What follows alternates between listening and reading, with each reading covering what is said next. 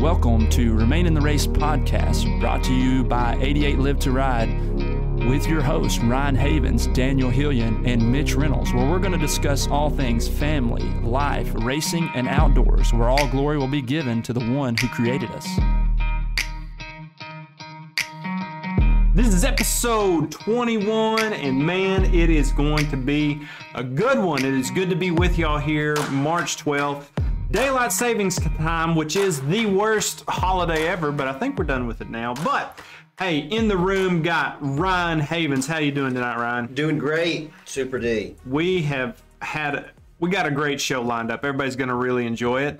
And along with us here in the Frog Studios is the one and only best therapist in Faulkner County. He can rehab your upper extremities. He wants nothing to do with the lower extremities. It's Mitchell the Rocket Reynolds. How you doing, Mitch? You got that right.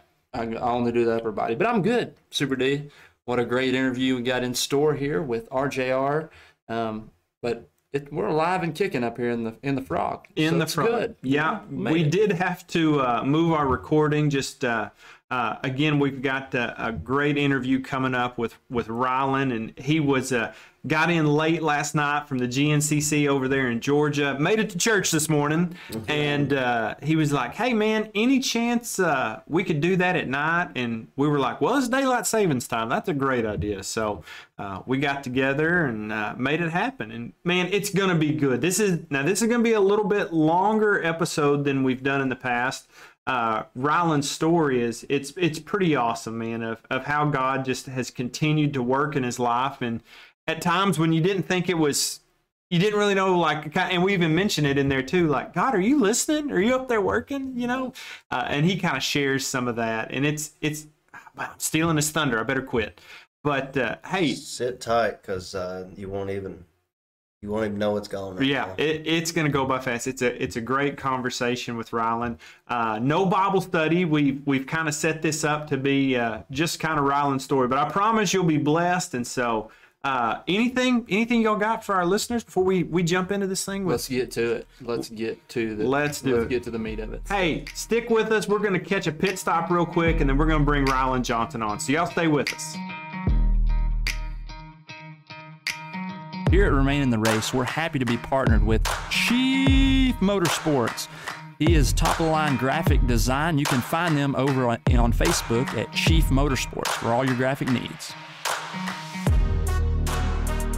Hey, man, let's jump into this thing. We've kind of been teasing it for a while. We've got Ryland Johnson of RJR. He's one of our sponsors. He's one of our dearest friends, one of our buddies, man. Ryland, how we doing tonight, bud? We're doing good, man. I'm glad to be here.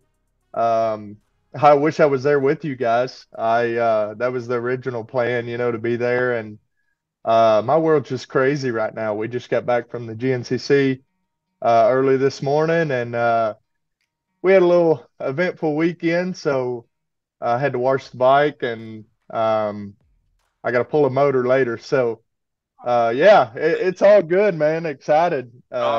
So glad y'all are having me on. Yeah, man. And I know back several months ago when we did Ironman, like as soon as the race was over, we're just standing around, and you were like, "Hey, get out of the way. We're leaving." And I was like, oh, okay. And so that's the thing, man, Ryland. When it's time to go, you turn and burn. So I'm glad we were able to. Like I said, wish we could have all been, around the table together, but, this is the next best thing. Yeah, I made it to church this morning. So there you go. You got to turn and burn. Mm-hmm. Well, we had all of our early service people show up for the second service because they all slept in. So it worked out. It worked out good with daylight savings or anything. But hey, man, let's jump into this thing. So Mitch kind of put some of our questions together. So Mitch, let's get into it. Hey, so Ryland, you and I talked quite a few times, and you just felt led to come on the podcast to tell your story and the testimony behind it. So tell us a little bit about it. Tell us a little bit about who Ryland Johnson is. Yeah, man.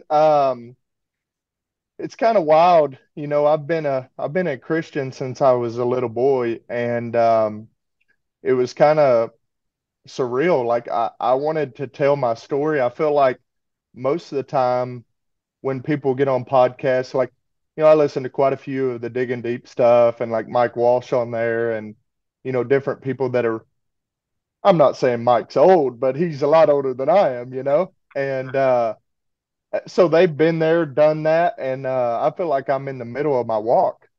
And growing up, like, I always kidded around about, like, I don't have a testimony. I was saved as a little boy, I don't have no testimony. I just been to church my entire life, and that's all changed.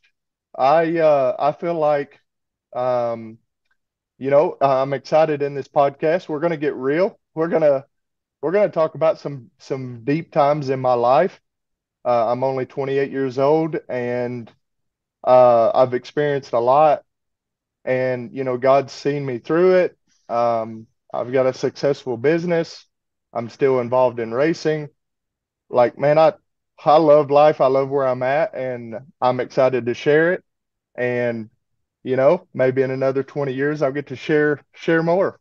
Absolutely. Well, that's what you do. You just continue to accumulate memories and be appreciative of the blessings that God gives us.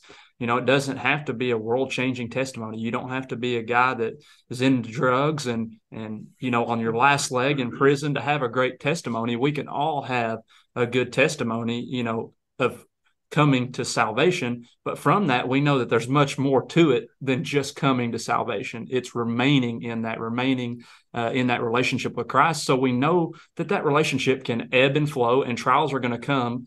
And you're going to share some of those with us today, Ryland, and I'm looking forward to that. But we know as Christ followers that it's just all in us to lean in on him, to depend on him, and stay close in that relationship. And that's really ultimately what's going to bring us through.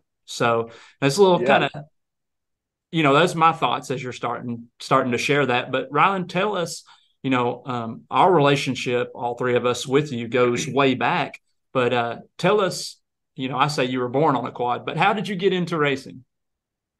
Yeah, man, it's kind of crazy. So I got to tell a little bit of my dad's story because I'm second generation. So my dad, he started racing three-wheelers, and it's pretty crazy because uh, Mitch, we've got a mutual friend, Jay Bergen. His dad raced with my dad, and then Landon Williams, which he'll fit in my story, and we'll talk about him.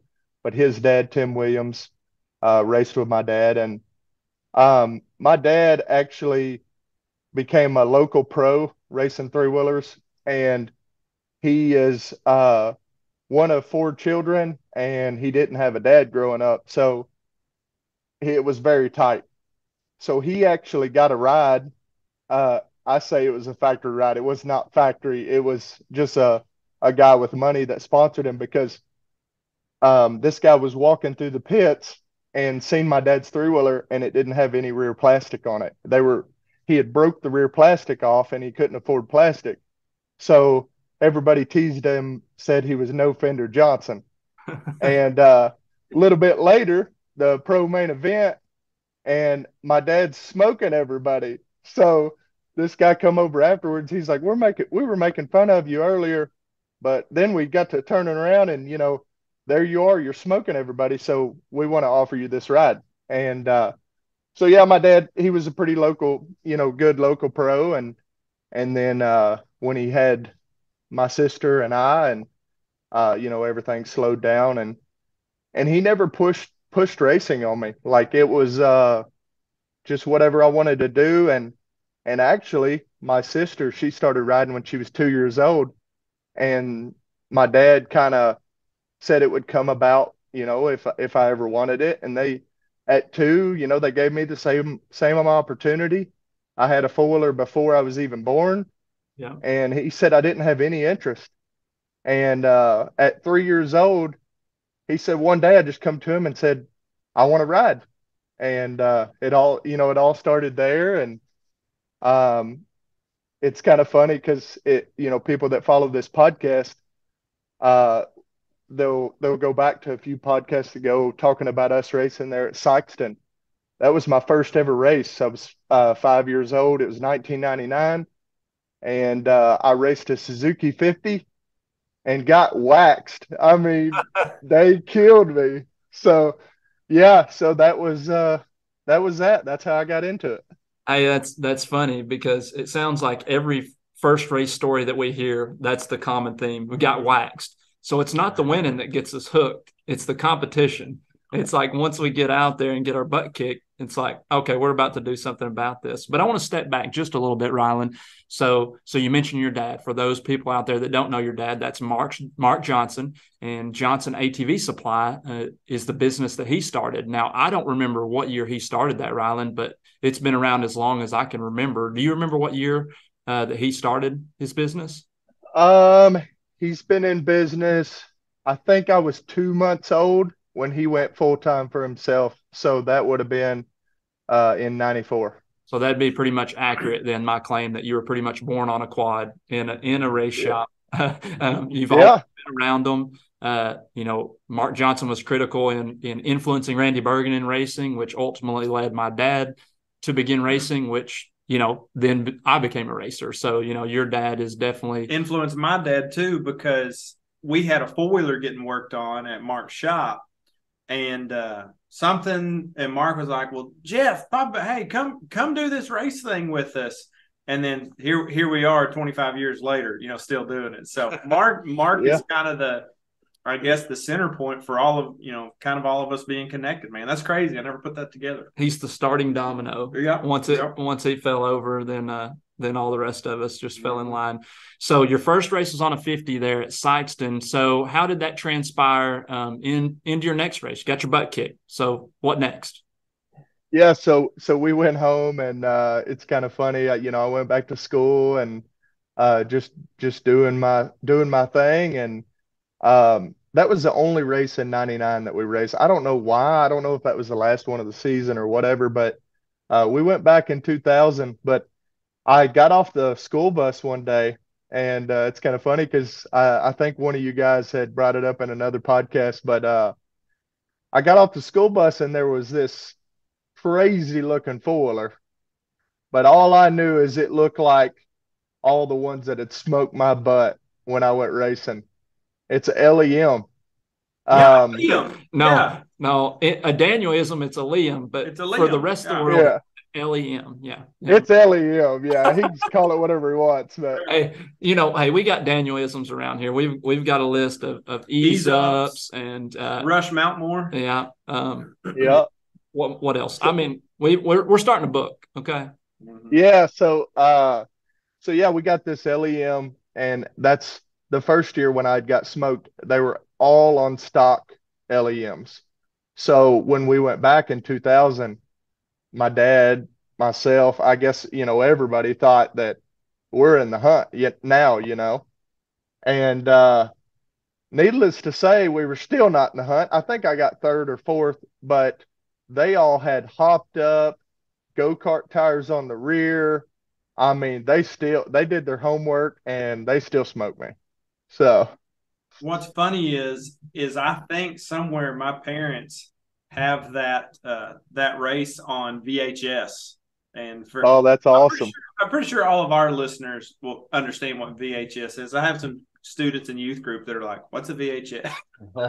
Was that like a CD?" And I'm like, "Kind of, but no." But yeah, we've got somewhere in the Hillian's garage is a VHS of that first race, dude. That's awesome. Love it. Well, hey, Ryland, I know you're sharing a little bit about the LEM, but you were affiliated with Extreme at one point, correct? Extreme based out of Russellville here, right? Yeah. So kind of in between the LEM and the Extreme, at 6 years old, I got beat on the LEM too. So that was kind of short-lived. Came home from school again, got off the bus. There's this Honda 90 sitting outside. And I run in. I'm like, Dad, you got me a new four-wheeler. And he's like, no. I'm like, yeah, you did, that red one out there. And he said, no, I bought that to sell. And I'm like, well, I want it. And he opened his mouth and said, if you can start it, you can have it. So I spent the rest of the day pulling on that thing, and it may even been the next day. I don't know, but he said I pulled on it and pulled on it and pulled on it, and it was hours later. He said he heard it start up, and he was like, "Oh no!" I run in there to the office, and I'm like, "Dad, I got it started. You got to come see." And so kind of everything, started really with the Honda 90. My dad tore the motor down. He put a manual clutch on it. This was back when, nobody had manual clutches. He Yeah. got a bunch of stuff machined, and we put a go-kart axle in it. Dad even ported the head, and I think it was like a 116. And it's kind of funny. This will lead into you, Mitch, because if you remember, me and you raced. I was on that Honda 90, and you were on LT80. the LT80. Yeah. So those, I want to say it was like 3 years there on the Honda 90 that I was extremely dominated. Yeah, I really don't think I ever lost a race unless it was you beat me, Mitch, whenever we did that expedition race. Um, Well, I mean, and I think at that point in time we raced two different classes because there was kind of the LT80 class and then that four-stroke class that you raced on the 90. But y'all really yeah, the first people kind of venturing out and doing that because prior to that it was like, well, everybody just rides the two-stroke LT80, or yeah, that's what seemed to win anyway. So yeah, for sure. So, yeah, I know one other time I got beat on it. I crashed in the first corner, and um, I actually got back up, and I was passing first going across the finish line. He just edged me out by a front wheel, but I come all the way back through the pack, and still almost won. But yeah, so uh, my dad. Oh, are you guys yeah, still there? yeah, we're good. We Okay. got you. Sorry, I was getting a phone call there. It's all But good. so my dad become a Extreme dealer, Okay. and the owners of Extreme, they're from Arkansas, they're friends of ours, and they contacted my dad and said, "Hey, we want to get into racing, and we want to sponsor you." And they actually offered me that same rig that later on that you took to the races, Mitch. Yeah, the extreme rig with the big flame. Yeah, yeah. So they offered me free bikes, pit bikes, all that stuff. Um, and so I had a factory extreme ride. And at the time, Tim Williams, which my best friend's Landon, um, he worked for us, and Landon rode LT80s, and I rode the Honda 90. So Dad come to me and he's like, "Hey, we don't know a whole lot about these the clutches and stuff in these extremes, but Tim does. What do you think about? They want to give you multiple quads. What do you think about uh, giving one to Landon, and like we'll just team up and race?" And I'm like, "Dad, you know me, I want to beat the best. So let's do it." So we just teamed up. We had this factory ride, and that's where my national um, racing started. Was there with Extreme. That's super cool. So a factory ride. So what were you at that time, Ryland? 12, 13? I think 11. Okay, I think. 11. Wow. Okay. Yeah. This would have been like oh 04, Yes. 04. oh 04. Yeah, that's what I was Okay. thinking. Yeah. Super cool. All right. You mentioned Landon there. I always just picture you and two, you guys as one and two, because you always were competitive. You and Landon, no matter where we went, what state we were in, you and Landon were going to duke it out. If it was at Twin Creeks here, our local track, or if we went over to Elizabeth City, North Carolina, it didn't matter. It was going to be you and Landon. So tell us a little bit about y'all's relationship. Yeah. So, Landon actually lived about a block from me. And before we even started racing, I've known him since, shoot, he was probably less than a year old, and we actually would run around the kitchen table racing each other on our feet, you know. Yeah. So um, yeah. So and then Tim worked for my dad, and then Landon would every day after school. Landon come over. I had a pit bike track in my front yard, and we rode pit bikes. And it rain, shine, it didn't matter. We were out there. We were ripping, you know. Yeah. So it was a good friendship. It drove us to be, you know, the men we are today. And um, on the Landon subject there, I thought of yesterday when I was driving home from the GNCC. I thought of a funny story that I felt like everybody would enjoy. So this was actually before the extreme days. I had a XR80. This thing was old and junky as can be. And Landon had, I think it's like a Q50, I want to say. I would have to ask Tim.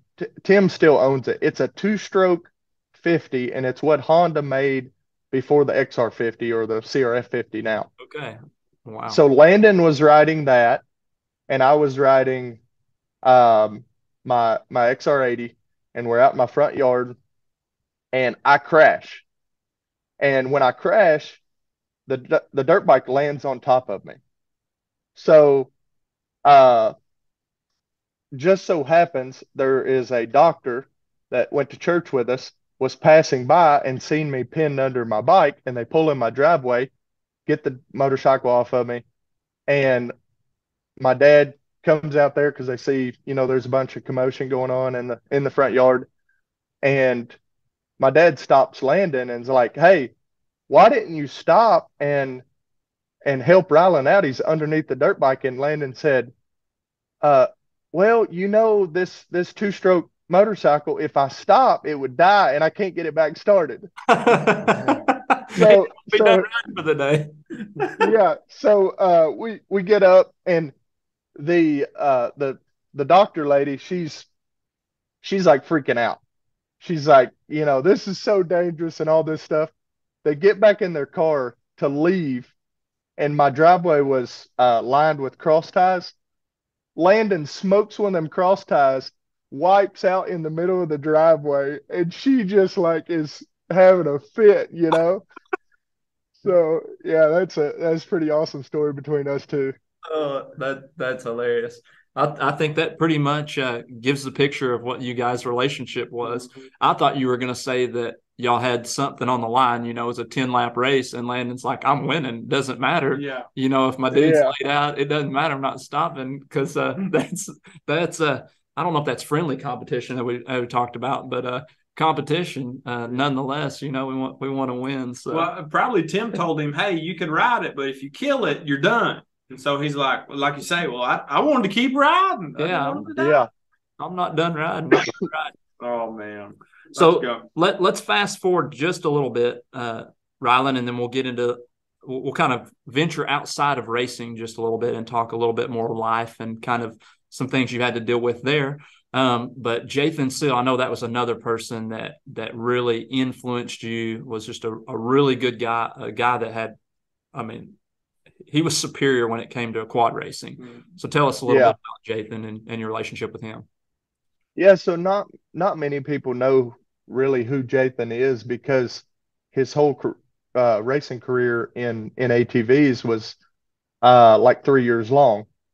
So we met him at Sykeston, and he was racing TT and really fast, but a wild man, which you guys know that. Yeah. And he was having a little bit of trouble. I think he was like in his early 20s and having some trouble with his family. I mean, great family, not bad trouble, just at that age where he was struggling with finding himself in life, and him and his dad were just, you know, having a little bit of fighting back and forth. And so he asked my dad if he could come work for him. And dad was like, you know, yeah. And so he comes down, he shows up, and he's like, hey, I need a place to stay. And at the time, I'm young and I actually slept on the floor in my mom and dad's bedroom. So my Right. mom, Hold on, just to interject just right there for a second. yep, So Ryan, he knows about that, sleeping in his parents' room. Yeah. We were surprised that Ryan ever left the house, in all honesty. okay, Yeah, I can It's a remember. big step. Yeah, it was a monster step. I can remember staying at his house. I don't know. We were probably like 17. No, I'm kidding. We were like, we were 7 or 8. And, his dad comes in, says prayers with us. He's like, I'll see you in a minute, Dad. I'm just puzzled. Just laying there. I'm going, I sleep like hours. I don't sleep minutes. I'm a practical person when it comes to math. yeah. I was just curious. So I rolled over and closed my eyes, and Ryan said, Mitch, get your stuff. Come on. So we go in there, and he crawls in bed with his parents, and I make a pallet. And I think that was Left him hanging. Left him on the pallet. That's awesome. That's So- awesome. So yeah, So I guess you two guys can relate with just being attached to your parents. And now being a parent myself, I can definitely understand. I have one that's in the bed with me every night. So, yeah, you two guys yeah. turned out okay. So my mom, my mom offered up my room to Jathan, and he moved in with us, and worked for my dad, and it was like having a big brother that I never had, and um, man, he's a wild man, like as good as gold, but uh, I can remember he'd come jerk me out of the shower, and I'm like, at that age. I didn't know what to think. Like he would drag me out of the shower. Hey, let's go. We're going to work. And so he, at that time he's becoming really, really fast. He's racing TT, and uh I'm looking up to him as a racer, as a big brother, as a friend, just everything really. And a a pamphlet shows up in the mail from Riverfront Grand Prix, which is a local cross country race. Daniel, you know Yep. plenty about that. Saturday after Thanksgiving. It's every year, Saturday after Thanksgiving.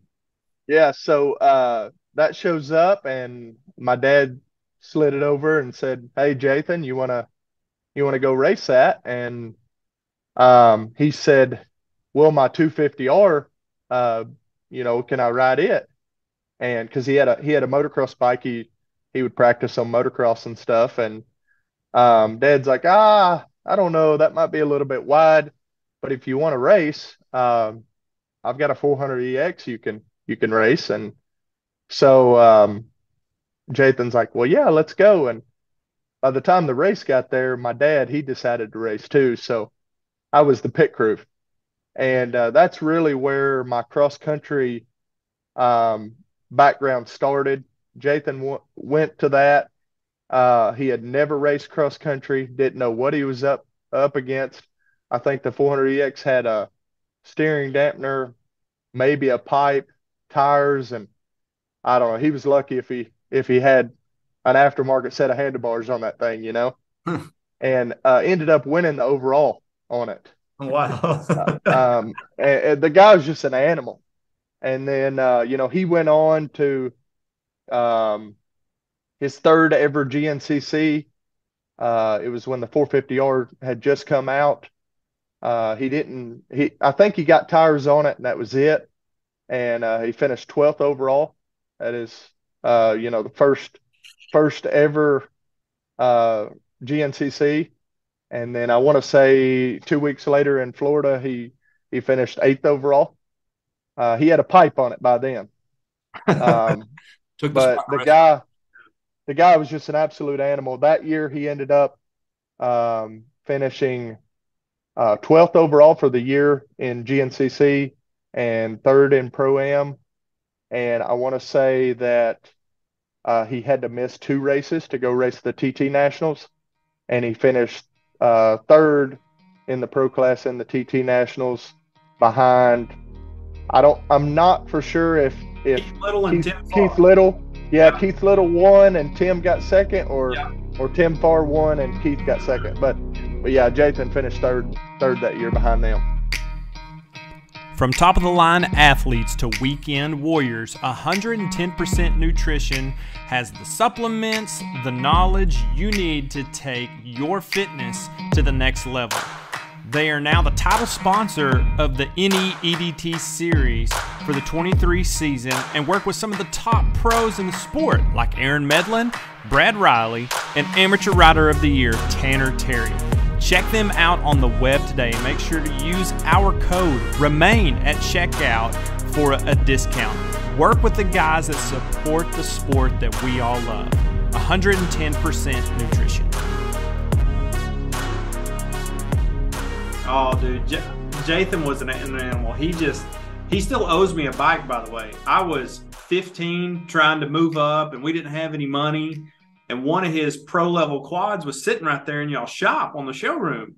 And I called Jathan. I said, Jathan, man, I need a bike. And he's like, boy, you don't need that bike. I'll get you one. I'll build you. Daniel, I promise, I'll build you a bike one day. Just wait. And here we are, 25 years later, still don't have a four-wheeler. So well, you need to get with him on that. So Team 316 might bring out a quad for the Builders Brawl. Is that what you're saying? Hey, that's gonna happen. I really can't talk much about that. Okay. But, well, hey, we were just wondering. Yeah. I wanted to throw the 316 in there because I remember Jathan always ran the 316. I'm repping it tonight. I even got my Team 316 shirt on. That's right, John 316 and Ryland. You kind of picked it up from that point, and I could tell that. I mean, Jathan impacted all of us because it was a guy who just came hot on the scene and just immediately ascended. But just as quick as he ascended, then he's kind of gone. And Jathan's racing was over, but you have stuck through and continued on with racing basically your entire life. And I want to get a little bit deeper into that story of racing as we go. But right now I want to talk about, so as you kind of got into your teen years and got into high school, you had a little bit of trouble at that point in time and trying to race and balance that. So tell us a little bit about what happened there in those high school days. Yeah, so I want to touch on that 316. I'm glad you brought that up because I didn't even put that in my notes. But yeah, actually, Jathan, I was running number 2, and that was because Shane Hitt was number 2, and that was the man. That's who I looked up to. And Jathan came in the shop one day and he's like, hey, and I don't even remember what number he was running, maybe 33 or something like that. But he come in the shop and he said, I'm thinking about switching my number to 316 for John 316. And I overheard him say that, and I was like, why didn't I ever think of that? So he went back, he switched his number, and so did I. And it really, I would like to say it was because of Jathan, but it wasn't. It was for my Lord and Savior, and I like it. That stuck with me ever since. Love it. Love the 316 number.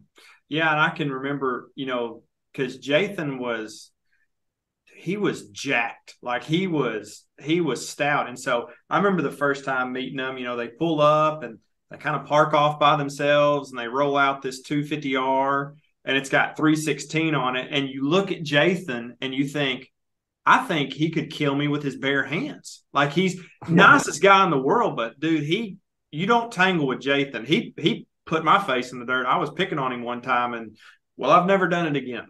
But you look and you're thinking 316, what is this, like the wrestler or the sorry, as we say in Arkansas, the wrestler 316? Yeah. And he's like, no, man, it's John 316. It's like, oh, cool. So you love Jesus. Yeah, man, I love Jesus. So man, it's just cool that he started out, like I'm wearing my t-shirt right now, but Team 316, it says racing for Christ.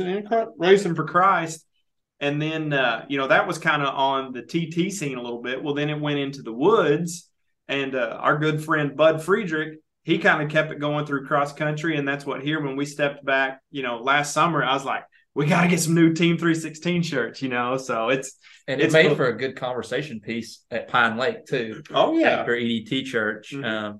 people had some questions about. I guess I had the Team 316 shirt. I think both of us did actually. And then after, so they were wanting to know kind of the backstory behind that. Did you guys start this? We're like, no, man, we love Jesus, so we're just continuing it. Yeah. We didn't start Yeah. anything, so. Well, that's awesome. Yeah, Jathan, still to this day, I give him so much credit because he really helped me get to where I'm at with setup for cross country and just making me think outside the box. And like Daniel said, he was a professional water skier before he started racing four wheelers, and he was looked like he should have been a wrestler. Yeah. And I think he's probably the most talent. I've worked with a lot of racers, a lot of professional racers, and I think Jathan's got him beat on talent, and he definitely had him beat on work ethic. That dude was insane. I wish I had half of what he had, Yeah, my parents, they shipped me down there right before I went into the amateur ranks. Dad said, we're going to drop you off at Jathan's, which this is the second time I've been dropped off. The first time was in Texas to actually grow some, if you know what I mean. Yeah. And jump stuff and actually get out of my shell, I guess. But so the second time was Jathan's house. And, mom and dad dropped me off. They said, you're going to spend a week with Jathan and you're going to figure out what it's like to be a racer. And I did. I pound the ground a lot, trying to jump the trees. But man, there was no doubt that Jathan, from the moment we woke up, it was business. We had a good time, but he's like, we're going to swim across this. If you drown, we'll pump the water out of you and we're going to swim it again. Yeah. Type deal. Yeah, that sounds like him. Yeah, that's pretty much what I can remember as a young teen. But anyway, it was super cool to get to spend some time with him and figure out the determination and drive that it takes to, succeed at anything really, but especially at racing, just the determination and mindset. So that was super fun experience for me. Yeah. So I'll get back to where we were on the with the school and stuff. So after the extreme, I feel like I need to put this in there. We moved up to the 90 mod, which Mitch, you're very familiar with the 90 mod as well.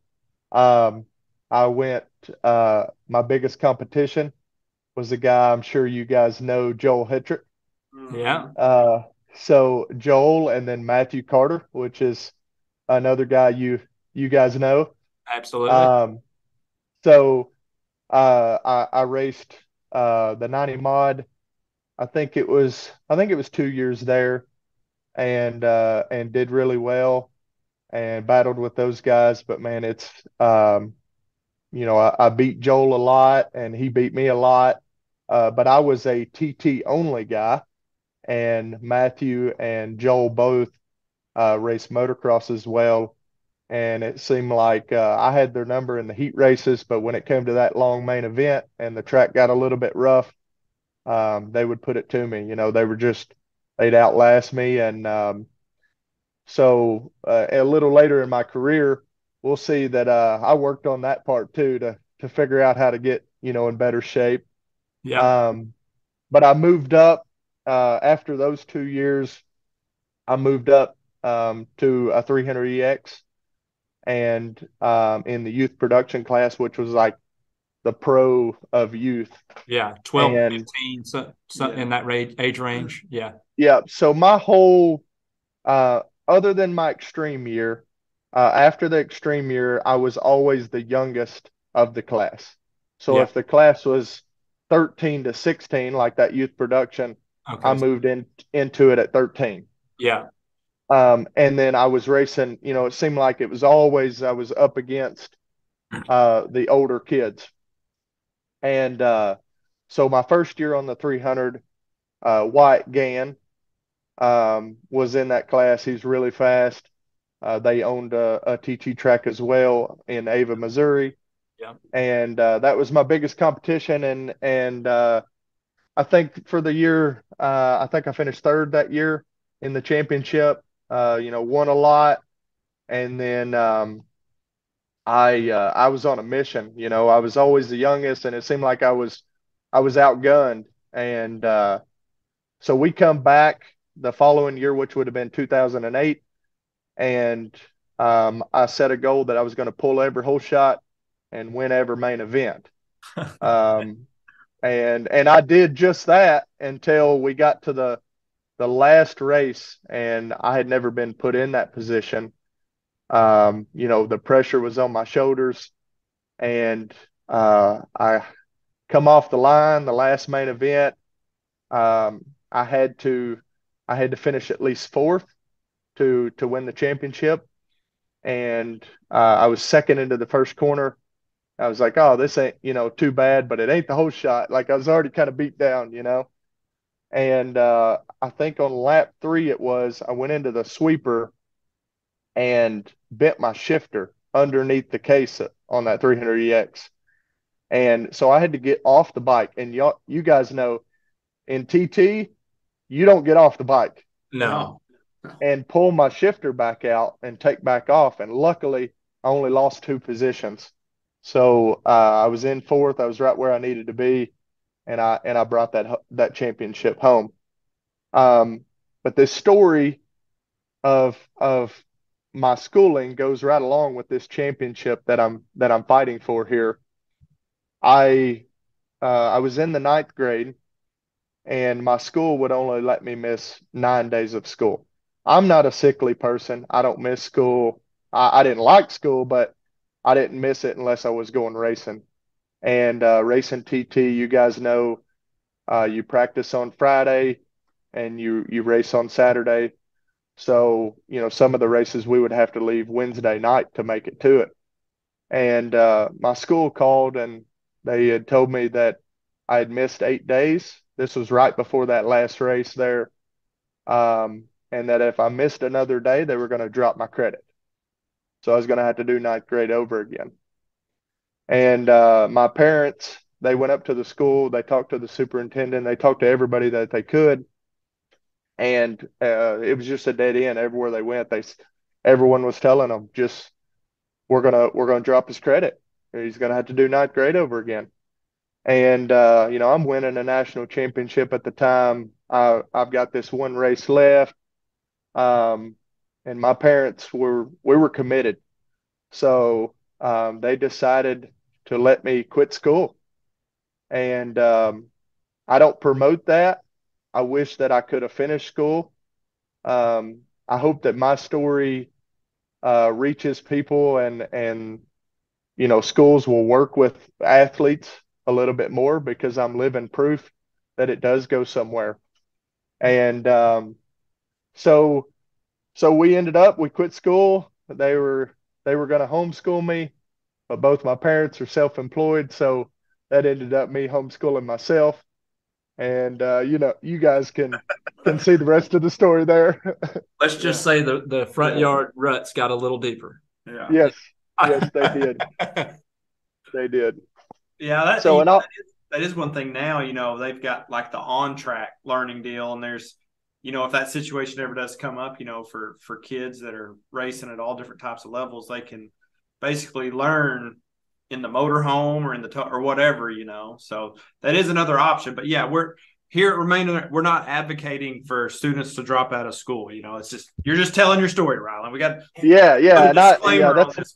I mean, I've got kids, and they're going to finish school. I don't tell anybody it's okay.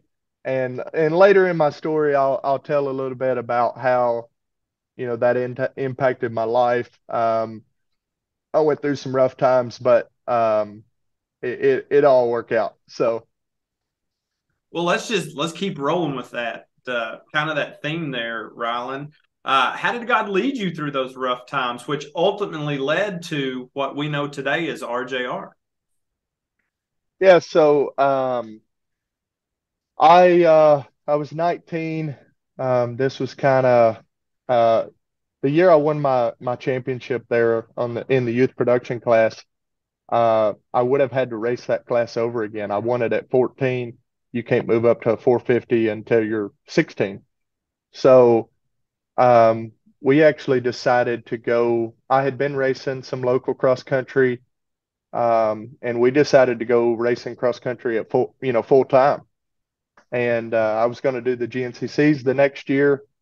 We kind of had this rivalry, me and Walker Fowler, because I was dominating the TT side of things. He was dominating the cross country side of things. And Mitch, you'll probably know a name, Neil McGrath, Yeah. was dominating the motocross side of things. Yeah. And so we kind of all had this little bit of rivalry, and I was the one that was brave enough to jump out of my sport and jump in another sport. And so we went racing cross country full time, and that was a big jump. We built a quad. At the time, you could modify the chassis on a 300EX, so I was going to race the same youth production class, just in GNCC. And that off season, they changed the rules where you could not modify the chassis, and we had already done all that. So we kind of backed out on that deal and just went racing locals instead of the GNCC stuff. So I raced cross country for a few years there. I finally did. I went to College A first in GNCC on a 450. Everything's just kind of moving along, doing pretty good, and then went to Pro Am XC2, and I'm 19 years old. I'm really I'm as fast as I probably ever was, or close to it. A good podium contender in XC2, and I thought I knew it all. And my parents and we got into it one day here at the shop, and they told me to leave.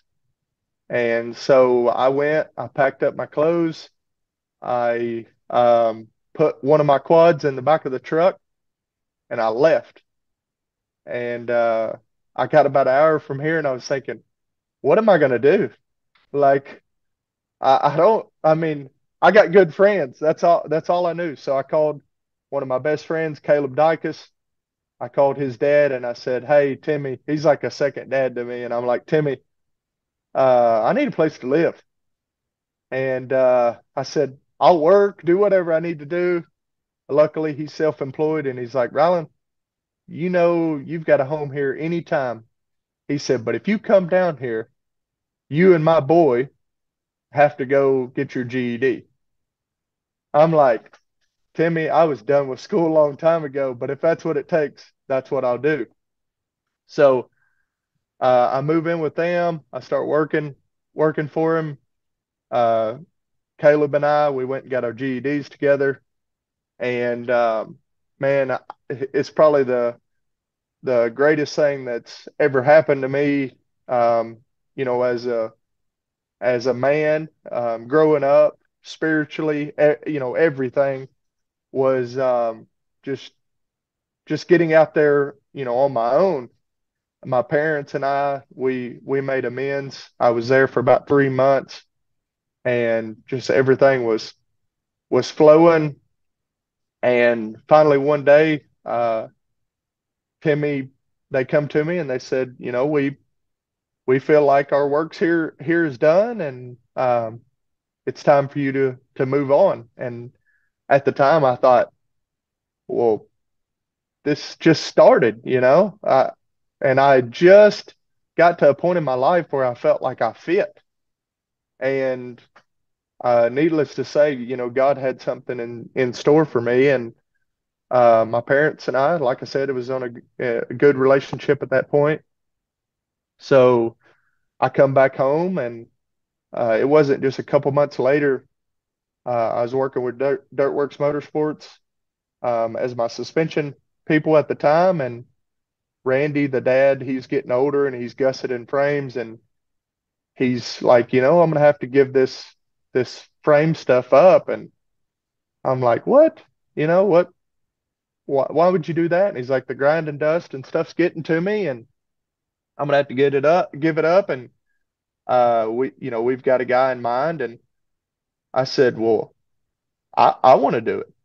And he said, well, he said, the way we see it, we've got a guy in mind, but you're more than welcome to do it too.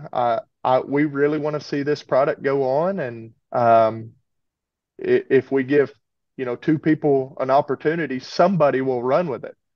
And so I had $300 to my name at the time, and my dad, he was like, I've got a couple credit cards. I'll let you put some stuff on the credit cards, and we'll get this thing rolling. But it's your baby. You got to pay the bills. So I'd never picked up a TIG welder in my life. My dad taught me to MIG weld when I was 6, and I'll send you guys some pictures.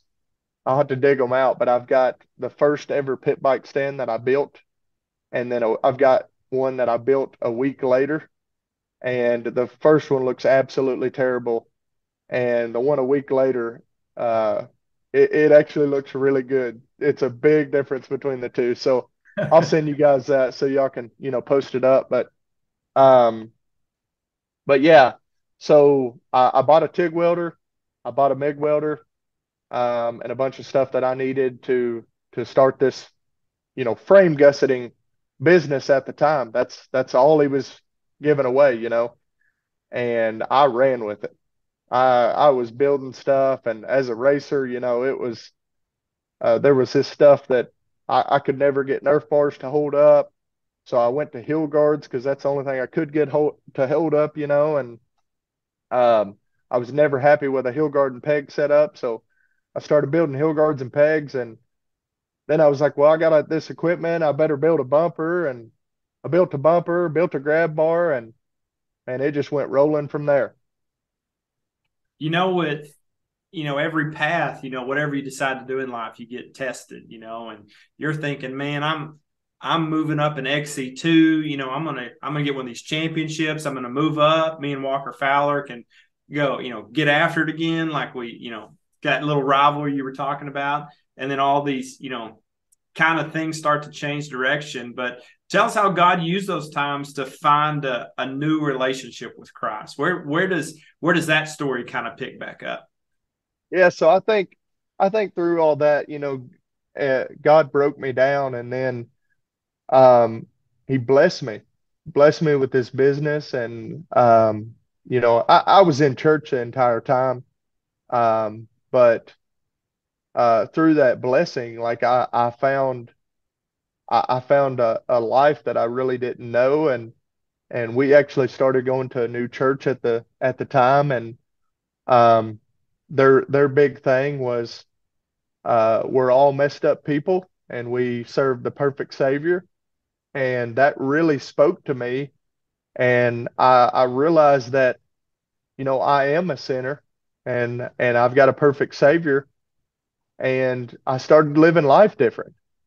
I kind of raised in church. I always thought we were supposed to be this perfect person. We're supposed to just live this perfect life. And whenever I really come to grasp that we are broken people, and not that I go out and look for wrongdoing, because I don't, but I live life, and I look to the one above as my Savior, and that's the one that's going to save me. That's the one that forgives me, and that's the one that I'm going to be with one day.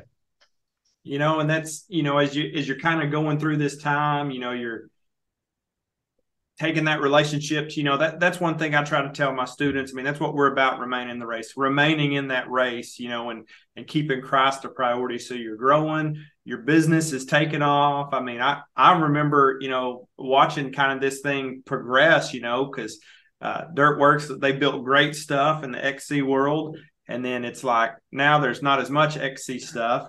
And then, you're taking it over. And so something happens though, Ryland, because, we've been buddies for a long time. We always just shoot straight. And Ryland, you've always worked hard, but you always had more than enough time to go ride or do whatever you needed to. Well, now you got to pay the bills. We got to pay the credit card off and yada, yada. So your role in the GNCC world shifted from a top tier racer to kind of this mentor position and kind of sponsoring guys and helping them grow. So what has that transition been like for you? You know, to move from the racer into the builder sponsor guy. Yeah, for sure. So, you know, I tried for a few years there. I tried to do it both, you know, do both of them. And I was, you know, a podium contender in XC2 at the time, and you guys know that you can't just show up and race at that level. So I was trying to practice, work on my quads, keep all this stuff together, and and run this business too. And you know, I got to the point where I wouldn't even start working on my quad until Thursday, and we would have to leave Friday morning to make it to these GNCCs, you know. And Dad would always come to me, and he wouldn't like overly uh you know, get on to me about it, but he's like, you know, I know you're busy, but we're going to these races, and I'm worried about you. You're staying up all night and trying to get your quad ready. And he's like, I know you do things top notch. You're a perfectionist, but it's hard to pack all that in 8 to 10 hours and get this quad ready. And if you don't have parts, what are you going to do? You know? And I'm like, you know, Dad, I don't know, but this is what I love. And my goal was always to be number one in the country. So, you know, at the time I'm working with Adam McGill, running my parts, Braden Henthorn, his brother-in-law. You know, he was running my parts, Bryson Neal. You know, there was a bunch of them. At one time I had 8 of the top 20 GNCC pros, running my parts. And I finally, you know, I realized that like I enjoy working with people. I enjoy talking to these people, and luckily in my role, um, you know, my dad always raised me where when we would head home from the races, he would be asking me questions about the bike. What could you do different? How could you change this? How could you do that? And it made me be a thinker. Yeah. It made me think about suspension and think about, you know, NTT grooving tires and moving your sway bar and you know, all these things that make you go fast. Yeah. And being a TT background, I just took all that stuff to cross country. Mm-hmm. And so with working with these pros, I just started kind of feeding into their program, looking at what I could do to help and understanding, you know, what Chris Borch's program, how it runs, and how Adam McGill's runs, and how Walker Fowler's runs. And luckily in my position, I'm friends with all them guys. Mm-hmm. So I get the nitty gritty details, and, you know, I pay attention. I do like to talk, but my ears are bigger than my mouth. And so I listen to every little detail. And it's probably a dangerous thing. These people probably don't realize, but I take everything to heart, and I study racing. And it's a 7 day a week deal for me, you know. And I found the joy in you know, just being that side of it. Just, you know, hanging out and training people, and that's kind of what I do today. Is, you know, I have this business, I build quads, but I like to help people. You know, Mitch, when he got back started, I helped him in the TT world on setup, and just trying to be that guy off the track that looks into the program and says, hey, what do you think about this? Ryland, man, I'm super impressed by that too, because, you know, I knew you had a stellar business. You know, your dad was always a stand-up guy. I mean, you come from a great family. But man, it really impressed me as I got back in the TT world. You know, you and I kind of grew up around each other. You were younger than I was. But just to see you like step into my program in TT and just really turn it around. You know, I'm over here scrambling, trying to figure out, you know, trying to chase my tail or figure out what in the world I'm doing. And then you show up and you're like, hey, let's do this. And it's like, holy crap. that's nice. And then you do this. Oh, that's even nicer. And then you just keep going. And I'm like, all right, Ryland, you just take this thing and run with it. As far as setup philosophies go, you just really kind of turned it around there for me. And you're always scratching and clawing for more. Like you're never satisfied. You want more. I mean, I can recall, I get a little more worked up than you do, I think, as far as nervousness and things like that. Ryland, I'm like, man, I'm just going to turn it over to you. You set it up. You do whatever. I'll just ride the thing. And you are making changes. And I'm like, hey, I'm supposed to be lined up in staging. Like, it's time to race. I think you'll have the rear end, like, basically torn out from my machine. I won't share exactly what that setup change was. Okay. But you were, I mean, you can share that if you want. But, I mean, you were searching for like a 16th of an inch is what you were doing. But you wanted that much more. And I'm like, man, I got to race. So, it's pretty much like they're calling 2 minutes and you're just, oh, we're good. We're good. We'll get this thing slammed together. And then I pull up. I can say, hey, man, don't worry about it. It'll be just fine. They're on the line. We got to, don't worry about it. All right. But anyway, I mean, that was an awesome experience because we went from really struggling that weekend to just racing right at the top because of all the things that you did. 88 Live to Ride is a nonprofit foundation invested in the protection, education, and safety advancements for all riders involved in ATV racing. One way you can support Miss Debbie Pard-Tosick over there is to log into smile.amazon.com when you're making all your purchases there and select 88 Live to Ride as the nonprofit you would like to donate to. Again, that's smile.amazon.com and 88 Live to Ride. But, aside from your setup stuff, I will say, you said you struggled to find Nerf bars that would work for you. I have broken my fair share of Nerf bars. I mean, I've broken everything there is to break on a quad with all the hours I've spent on one. But, dude, I was just telling someone the other day, those – and I know you don't necessarily selling these, but those Nerf bars that you made me with those pegs, there's nothing that can even touch those. I think I could just go, like as far as comfort and the way they feel and the durability, I want you to make Nerf bars because those things are the baddest things that I have ever ridden. I won't put anything else under myself anymore. Yeah. Well, I definitely appreciate that, Can you still hear me fine? One of my earphones went dead here. So, I appreciate that. We definitely want to get that in the Nerf bar world there. It's tough because it's just me and my wife here working in the shop, and I've tried to get employees, but it's tough, and I'm a perfectionist, so I like everything to be perfect. And I feel like that God blessed me with, I call it eyesight, because I can see something and bring it to life. It doesn't matter what it is. I feel like, that I can see it and make it better. And I somehow I can improve upon what I build myself.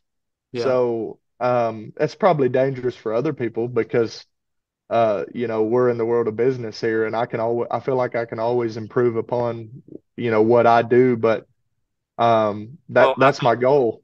Ryland, ultimately, I think that's what separates good from great or great from elite, are people that have that kind of mindset, mindset of, we're told in the word to be content with the things that we have. But using that inward drive that Christ has put in us to perform at the highest level that we possibly can is what separates those that make it and those that don't make it, for sure. Yeah. And it also says, run the race to win. Be content, but you better be putting in the work. Yeah, put in the work. Yeah. And that's what I do. I mean, in business, I've always told myself, if I can't build it better than the next guy, then I just don't even build it. I'm not here to copy anybody. Yeah. I'm not here to do something like someone else does it. I build what I build, and I build it to the best of my ability, and that's what I do. Absolutely. Hey, Ryland, let's hey, how about we talk about family life now, man? How's everything going right now? What you got going on with family stuff? Yeah, yeah. So I kind of want to take it back a little bit, because I went through something else, and um, I know Ryan. I know you've kind of been through a similar situation, so it's something that I felt like was laid on my heart. Um, I, everything was going really good. It's at the same time where I'm making the transition from racing, trying to be a full-time racer and full-time business guy, and um, at the top of my game in both. And uh, I found this girl, and I thought that she was the perfect one, and I got married, and needless to say, 3 months later, um, she left. I found out that she was having an affair, and man, it broke me. Um, it was it was the worst thing that ever happened to me. Um, I had never failed at anything in life before. Anything I set my mind to, I won at. And I ended up getting a divorce. Being raised in church, I didn't believe in divorce. Um, and then to add to this, I'm working with Devin Feehan, a GNCC pro at the time. We built this new lowered PRX Honda for him to race, which Mitch, you're familiar with in motocross. That's a pretty common thing. In cross country, no one had done it, so we did it. And we were testing in North Carolina, and I was riding myself. We were on a motocross track. Second lap, I come around. I thought this was a double. I jumped it. It was a triple. I cased into the third one and broke my wrist.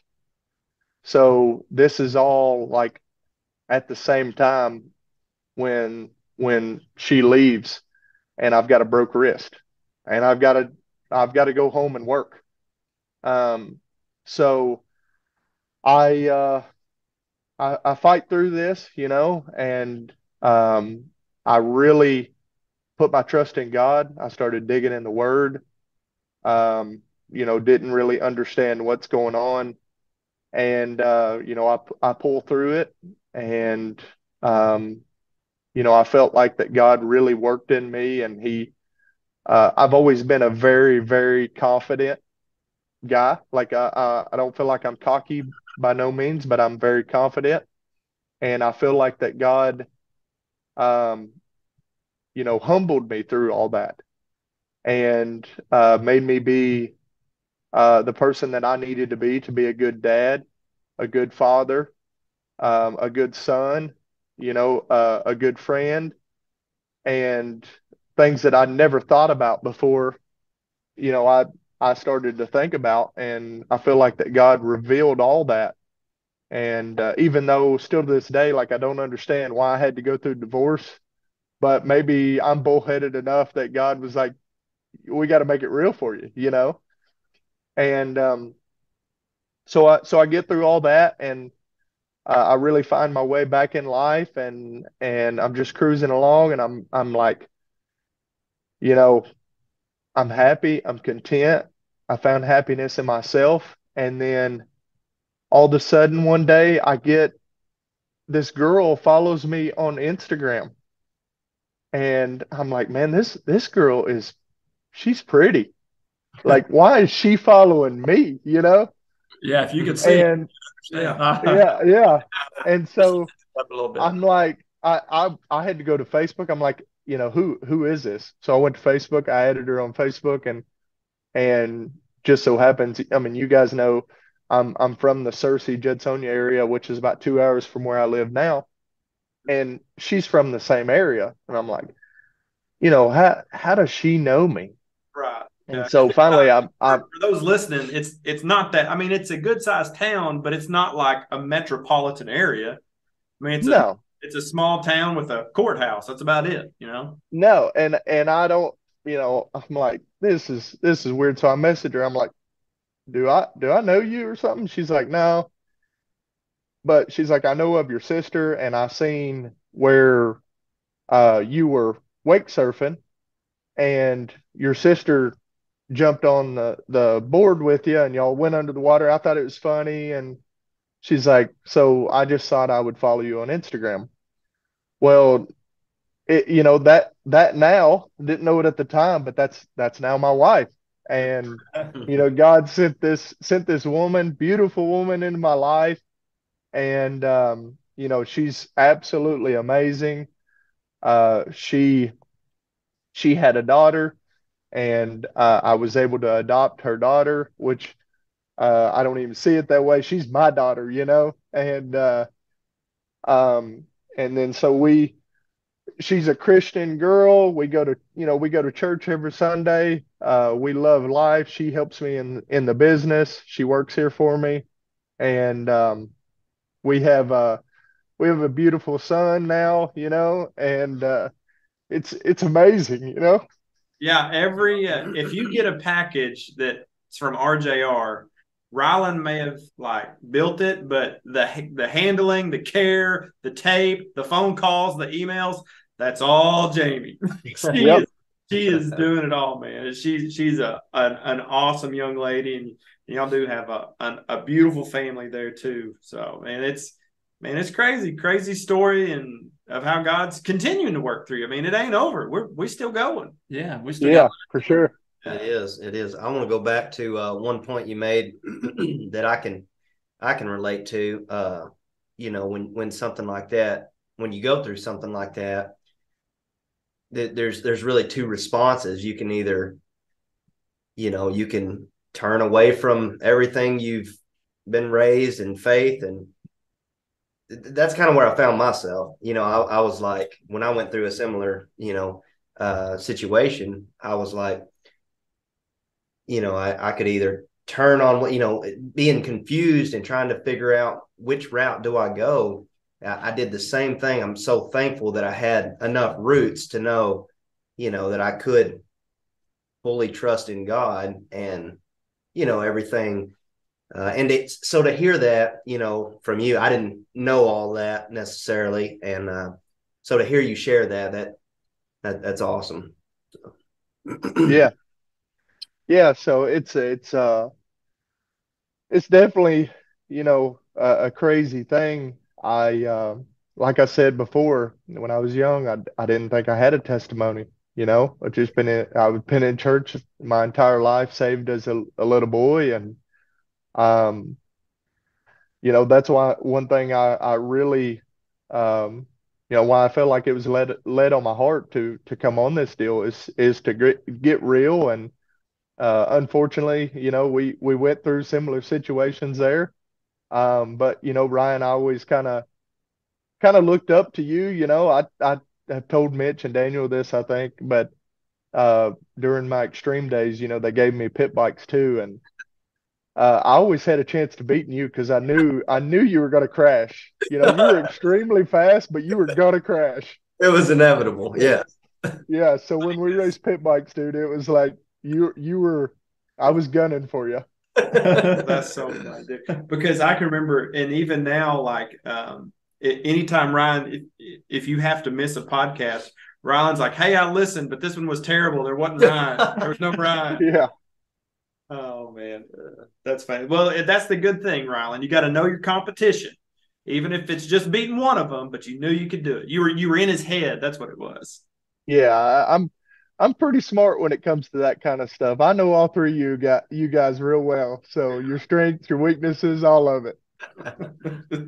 Wait, I have a weakness? Oh yeah. I'm kidding. Oh, yeah. I know my weakness. Ryland says, Mitch, stay off the motocross track. Yep. You're going to get yourself hurt. Yeah. Yeah, you and Jathan got that in common. Y'all are fast. You're going to get yourself hurt. Yeah, well, I mean, because we don't have the smooth finesse, okay? Our speed comes by being out of control. It's just like it either sticks or it doesn't. Yeah. But hey, I probably shouldn't have gone motocross, but it led me where I'm at today. I mean, similar circumstance, sure. And I will share. That's crazy. Think about that. So I guess we're coming up May. It'll be 2 years, right? 2 years. Yeah. And so, you know, I'm on the outside looking in, you know, and we'd pass each other in a restaurant or whatever. And, you know, Dad still raced a little bit. So Dad and Mark talk every week, I think, since 2000, you know. So I'm kind of keeping up with Ryland, kind of keeping up with Mitch. Well, then you're doing Moto Church, and then you get hurt. And you're like, how do we keep doing Moto Church if we can't go there? And that leads to the podcast. That leads to me racing again. That leads to all of us doing. I mean, it is just crazy. You know, there's so many times in life, guys, that you go through something, and all of us have a story, okay? And you're going, God, what in the world are you doing, man? Like, I trust you, but did you take a vacation? Did you forget to tell me? Like, what's going on? But here you can look back on your life and go, God knew exactly what he was doing. You know, I was the idiot. He was trying to test my faith a little bit, you know, and we could preach a sermon on that, but it is so cool that because you jump back into racing, and Ryland, you're doing your thing, and everything with Ryan's life and my life. And here we are just talking about how good God is. I mean, it just blows my mind over and over and over. And it's awesome, man. Yeah. It's so awesome. It's really, I mean, it's crazy as we see it, sit back and watch it unfold, but truly it's all a blessing. Us four guys just sitting here talking and about how our life has been intertwined, but how we're closer now and how God has worked through each one of us. I mean, you know, just the moment you and Ryan just had, you know, it's like I was over here just trying to gather myself a little bit, you know, trying to lighten it up a little bit because I didn't want to get too emotional. But it is super cool when we get to step back and see the blessing and how God works. Every trial is different, and it's to a different magnitude. I mean, I can't necessarily relate to exactly what you and Ryan have gone through, but God has a purpose in each one of it. Each thing. He says that he works all things to good for those called according to his purpose. You know, Paul wrote that, and Paul end up being martyred. Well, we wouldn't consider that good, but Paul impacted us, doesn't he? And he continues to impact millions and millions and millions of people. So we never know what his plan is in it, other than we just return to him for our strength. When we're at that crossroad in life, it's the choice of, I can try to take this in my own hands because I'm used to accomplishing things and I can do whatever I set my mind to, which at some point in life, you know, we've heard of a couple of your situations, Ryland, and all of us can attest to that in our lives as well, where if we take it in our own hands, there's going to be something that goes awry somewhere. There might be some successes, but something will go awry. But if we turn and put it in God's hand, it's just a greater magnitude. It impacts more people than just us. So anyway, I'll quit preaching a little bit and let Ryan take back over. But you're on point. That is what I enjoy about seeing stuff like this unfold. And that's what I want this podcast to do. That is our whole thing here. We want to impact people for Christ and show them that, you know, it isn't just a salvation experience. We want you to come to salvation, but it's more, the Christian walk is more than that. It's remaining in the race. It's remaining in that walk and continuing to let God lead you and direct you in whatever path that he has designed, because you don't know the impact that it's going to have on other people. Yeah, for sure. Well, so where, you know, what's Ryland got? I mean, what about today? You know, where are you at today and everything? What all's business and family and juggling all those things at once? You know, what's that like? Yeah, so I here a couple years ago, I got a guy contacted me. His boys were getting into racing. His name's Robert Lee, but he's like, hey, you know, my boys are getting into racing. I want you to build some quads. And so I've kind of opened up this other, you know, aspect of my business of building race quads, which is, you know, that's what I love to do. I get to build it and then see it go to the track and perform. And through that, man, it's been such a rewarding relationship. It's not just a business deal. It's a friendship. His boys, I talk to him multiple times a week. I talk to Robert sometimes every day. But he he is at one point he's got his own story, and I would let him tell that. But at one point he did lead a youth group and a Sunday school, and he knows who Christ is. But he has kind of fallen from that, look to worldly things. And it's been absolutely amazing because he's a very successful businessman, and he's been able to step into my life and impact my business in so many ways and be the person I need to hold me accountable. And I've been able to be that friend for him to, help him in his walk with life and with his trials and tribulations. Um, and so, that's kind of where I'm at today is building those quads and still building parts. But I kind of stepped back from working with so many pros and just kind of feeding into those, instead of, you know, working with the pros. I want to build the pro. I want to take the Lee boys, and they're going to go as far as they want to go. I can't ride the quad for them, and I tell them that all the time. But I can provide them the equipment and be the brains behind it to help them to lead them there. And hopefully one day, instead of me being number one in the country, that I get to help someone become that very person. And I feel like that's going to be more rewarding than doing it myself when that day comes. And I don't plan on stopping until I get there. So that's kind of that part of it. And then RJR, still to this day, we're still building foot pegs and heel guards and bumpers and grab bars. And so it's extremely tough to keep up. We've got awesome customers that are very understanding, and we're here busting it out 7 days a week. I love my family. I love that my wife is so okay. I don't know how good we would have it if she wasn't, didn't jump in here and willing to work with me, because we spend every moment of every day together. And I love it that way.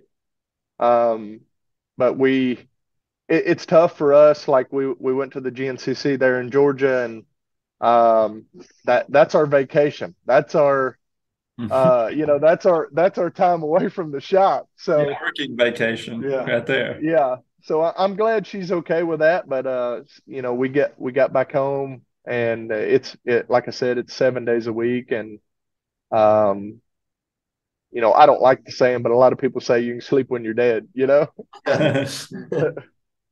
Well, and I know our mutual friend Kevin Allen. I talk to him every week, and something came up one time about Ryland working, and I said, "Well, I need to call him." And Kevin Allen's like, "Well, don't call him now; he's asleep." And I'm like, "It's 11:30 in the morning." And said, "Yeah, he gets going good about 1 o'clock, but he'll work till about 6 a.m." Yeah, But that's now, a little over exaggerating, but yeah. but now you got crew there, and you got a little one and I called you one day and I said, "Hey man, I hope I'm not waking you up." And you're like, "No man, I've been going since 6 a.m. this morning." And I was like, "Oh, so we flip flopped. We went from nocturnal to whatever the opposite of nocturnal is." I'm just kind of blank Called there. normal. Normal, yeah. Yeah, it's kind of wild. Since Cruz was born, it seems like the days do start a little earlier, but they don't end any sooner. Like, I don't understand that. No. So Yeah, dad, it's the best. yeah, but it's amazing, bringing him into this world. We had a wild adventure. When I kind of stepped away from racing, I bought an older wakeboard boat and started wakeboarding and wake surfing. And I've got too busy for that anymore. as well. But I guess Cruz really he loves the water when he's in the shower. I mean, you can get his face wet and everything. He just loves it. And we actually I got to take my boat out 2 times this year. I didn't take it out at all last year. I say this year. It was in the summer, but anyway, the second time we took it out, we were headed home, and we actually went to Greer's Ferry, which is lake by you guys. Yeah. And we were headed home, and Jamie, she went into labor at 33 weeks. Oh, wow. So he loved the lake so much that he wanted to come out. Yeah, there you go. Well, there was one time I checked and I said, "Hey, bud, how you doing?" He said, "Oh, just up here at the hospital." And I'm like, "Hang up the phone, Riley." Like, no, it's good. It's good. Yeah. Like, That's the time I could actually answer the phone, was when I'm sitting at the hospital and not working.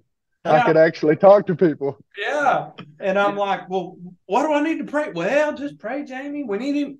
He's not golden brown yet. We need him to bake a little longer in there." And I'm like, "All right." Yeah. That right there is a testament to who Jamie is. She is in the hospital laboring, and you're on the phone, and she was fine with it. Yeah. She's fine with it.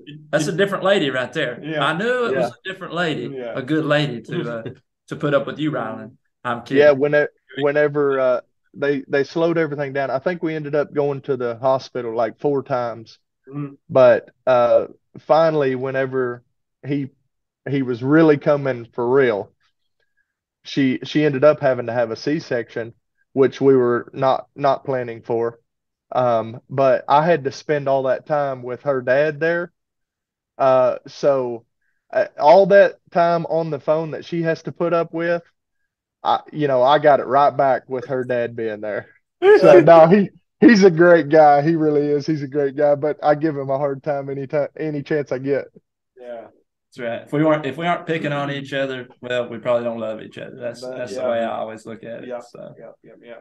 that's awesome. Well, man, dude, like, this has been awesome. And I know, like, even stepping back into racing, just me personally, when we met up, you had another one of your customers, Steve Jones, you had built a bike for him, brought it to the race, and we were sitting there visiting and talking about the podcast, and you were like, "Hey, man, I want to come on." And that was May of last year, May or June of last year, and it's taken us this long to kind of get everything lined up to where we can do it. But man, I just thank you for what you're doing and being a positive influence, especially on, the Lee boys and so many others, just getting to go to Ironman and watch you interact with so many people. You've definitely got a platform there to really make shine a light in the darkness. Not that the GNCC world is a dark place. It's not that, but it's one of those things. There's a lot of people that are self-made, and they can,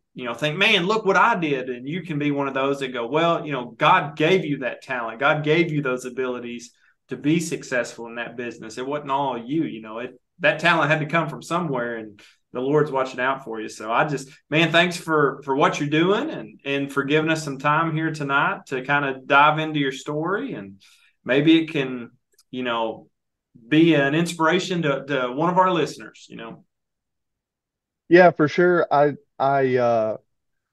one thing I kind of wanted to touch on there with you saying that is, when Robert Lee, when they kind of got into racing, a very successful guy like that is like, what's there to gain? I don't see no future in racing. Like, what? I'm spending all this money for my boys to go racing, and I love my boys, but what can they get out of it? And that kind of stuck with me because I'm living proof of what can come from racing. Yeah. And that was kind of a thing with coming on this podcast, is like, I want to share my testimony, I feel like it fits right with remain in the race, but also for the listener out there that is asking themselves, what is it that is there to gain from, spending all this money for my child to race? And I hope that, my testimony and my story helps that. Not that not that the next boy is, or boy or girl is gonna build race parts for four-wheelers, but the work ethic you learn to go along with it, the valuable times with your family, and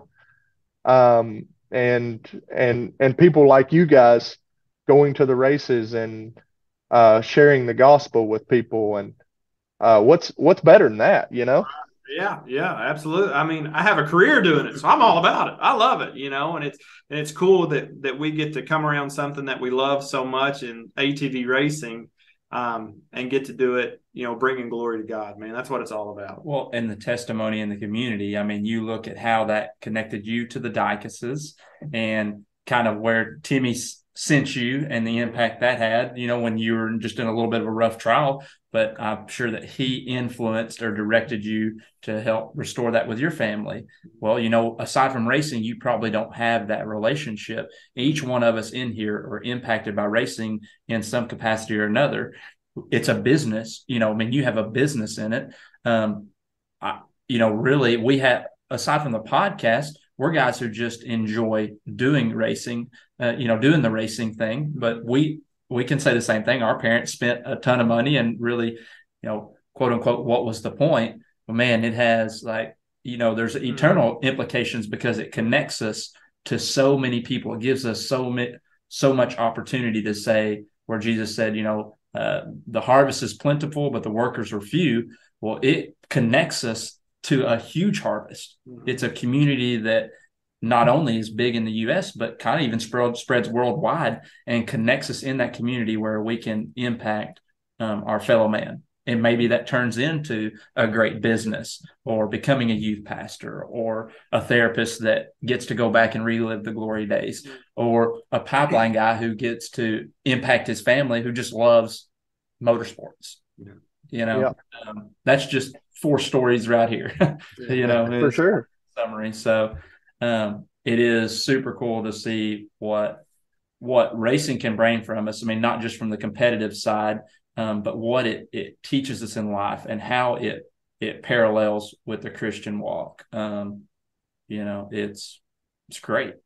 So, man, Ryland, again, I'll just kind of piggyback off Super D here and say it's been an awesome time, and I'd like to have you on in the future because we've been on here for a little bit, but I feel like we could just keep on going. Great stories just unfolding. So I really appreciate you for taking time and away from your business, away from your family, and just sitting down with us and just kind of pouring your story out there. So thank you, man. Yeah, for sure. One thing I would like to add before I go here, I don't have sponsors anymore because I'm not a racer. You beat me to it. I was about to go, hey man, who do we need to thank? Yeah, but brothers, Tanner, who do we need to thank? But go ahead. Yeah, but in the role I'm in, like I said earlier, I've set out a goal in business and in racing. Whatever I do, if I can't do it better, then I don't do it. And I feel that I've surrounded myself with, some of the best people in the industry. And, I'm very thankful for those people. I'm very thankful for some of the people that have, poured into me, like the Robert Lees, the Chris Landers, the Dave Childers, the Billy Pullen. That dude was a big, big part of getting me through my divorce. And he didn't even know me. He just called me and he's like, hey, you don't even really know me, but I'm going to be your best friend through this, and he was my go-to guy, and we're still friends today. And and then the industry people, like I said, I build quads. I try to do the best, the best builds there is. I probably take it too far, but we don't do it at 90%. We do it at 110%. And I'm extremely thankful for people like Mark Baldwin, Micah McDonald at Axis Shocks, Mike Walsh. All these people are personal friends. Jody Bateman and JB, and Casey Greek are taking care of me on the tire ball stuff, and um, man, just everybody that hire me at PEP Performance Tuning. I know Mitch, a lot of these guys, and Yeah. I definitely couldn't do it without them. And um, you know, I'm glad to call them friends. I'm glad to work with these people, and anybody listening to the podcast, um, I think what they do speaks for itself. And if you're in the market for any kind of parts or whatever, look those guys up.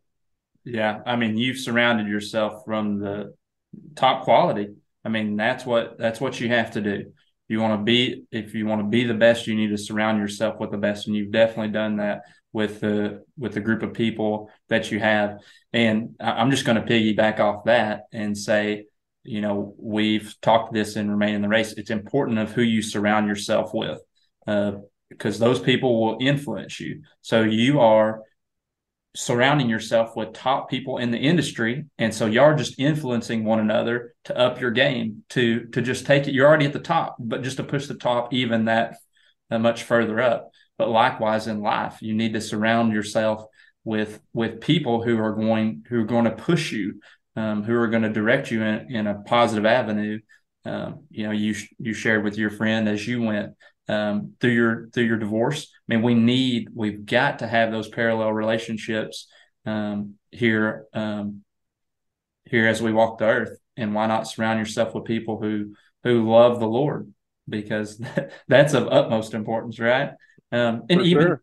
even if some of the people you surround yourself with aren't Jesus followers, you have the opportunity to plant that seed and show them who He is and what He can do for them. I just love that, through all this, we've been able to kind of all reconnect around at the racetrack. I mean, our relationship started at the racetrack.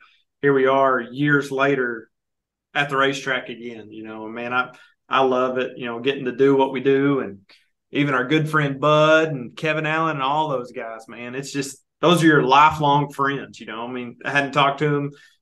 Called Bud the other day. Hey man, what's up? Hey, I gotta go. No big deal. I'll talk to you tomorrow. Okay, and it's just, I love that, and that's what the racing community is all about. Helping build your brother up and keep moving them further on in life in a positive way.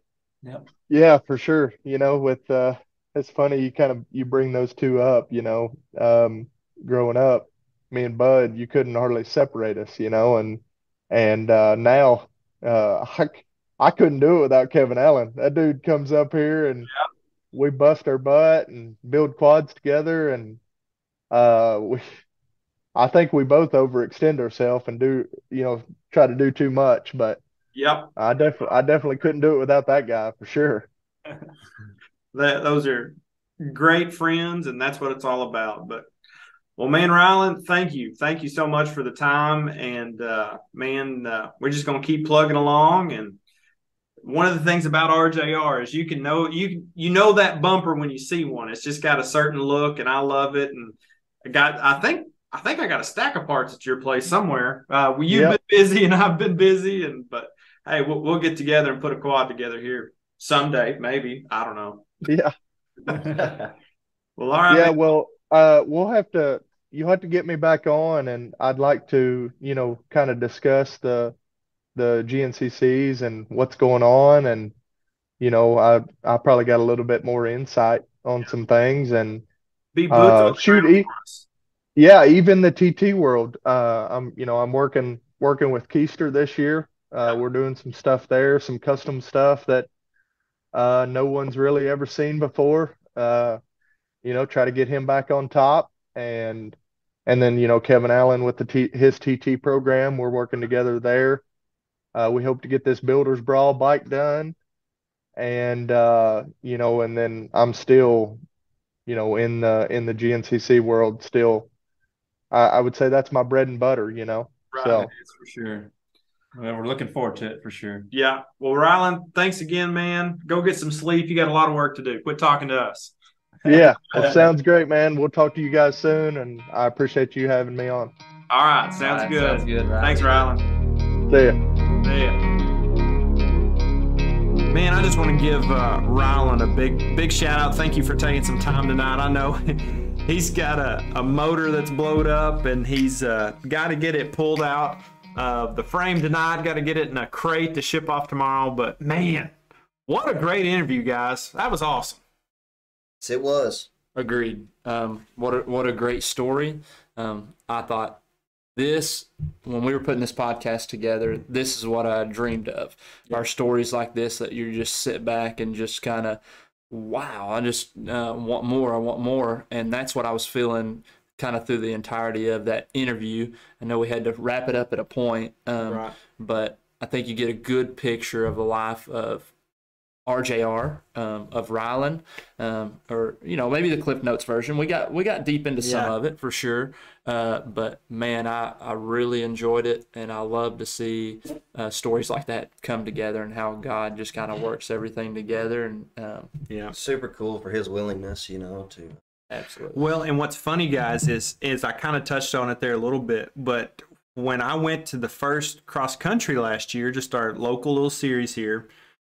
I almost missed the race because Ryland's like, man, I've been listening to every episode. I love what you guys are doing. And he does not like it when you're not on here, Ryan. He hates that. And he said, dude, this is going to be weird, but I think God wants me to share my story. I said, I think that's awesome, Ryland. You've got that's a great story. We're totally on board with that. And he said, well, let me kind of pray through it some more. And then here we are, not quite a year later, but, down the road quite a bit.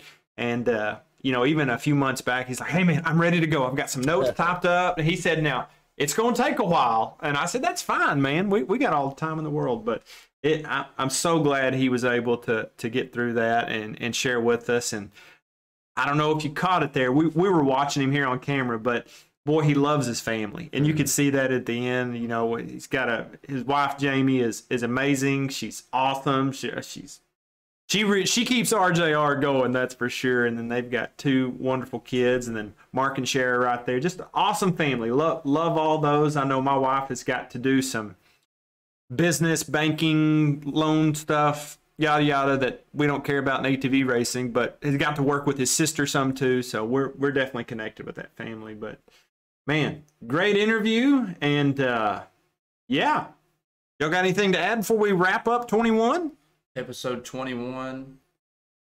This is the standard, baby. Yeah. It is funny. As soon as we hung up, Mitch, you said, this is what I want this to be. This is what I want this podcast to be. Yeah, most definitely. So most definitely. Enjoy.